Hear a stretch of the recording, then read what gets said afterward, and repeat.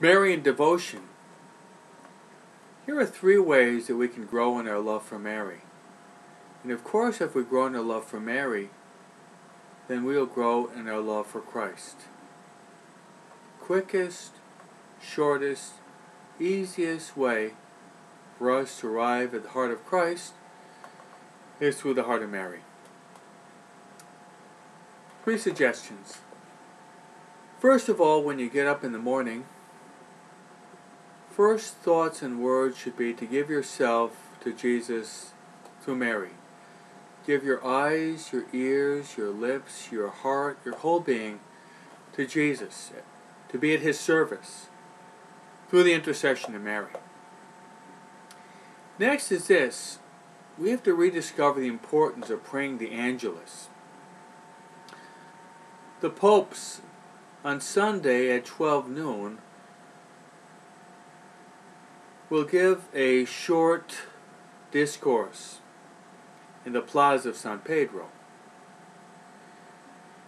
And at the end, the Pope will pray the Angelus, giving public witness to the importance of this prayer.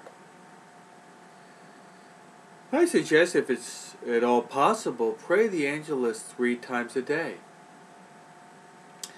Pray it at 9 o'clock in the morning to sanctify the morning hours.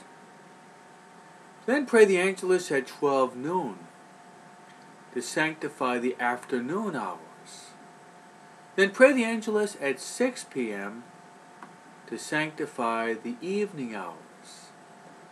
So these 3 key moments in the day are being sanctified by the presence of Mary, who always points to our Lord and Savior Jesus Christ.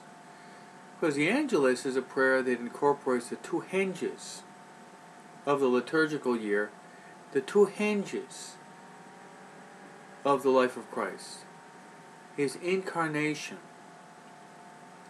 but also through His passion and death, we might be brought to the glory of the resurrection.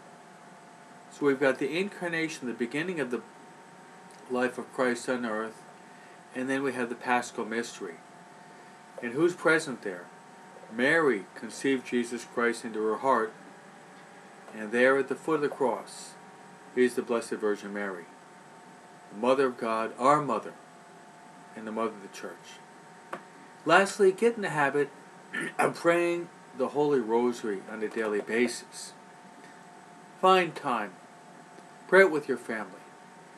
In these difficult times, we have to run to Mary. We have to have recourse to Mary, knowing that they're tough times, but God is much more powerful. So pray the Rosary. The family that prays together stays together. So these are 3 ways that we can manifest our great love to Jesus through Mary. Start off our day by consecrating ourselves to Mary. Pray the Angelus 3 times a day, 9 o'clock, 12 o'clock, 6 o'clock, and pray that prayer that Mary loves so much, the Rosary, because the family that prays together stays together.